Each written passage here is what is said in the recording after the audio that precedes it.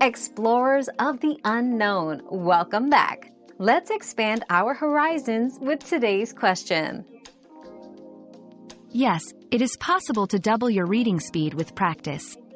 Start by eliminating subvocalization, the habit of silently pronouncing each word. Use techniques like chunking, where you read groups of words instead of one at a time. Practice regularly with tools and apps designed to increase reading speed. Improving your vocabulary and familiarity with the material can also help. Consistency and focused practice are essential for seeing significant improvement over time. We've quenched today's curiosity, but there's always more to learn.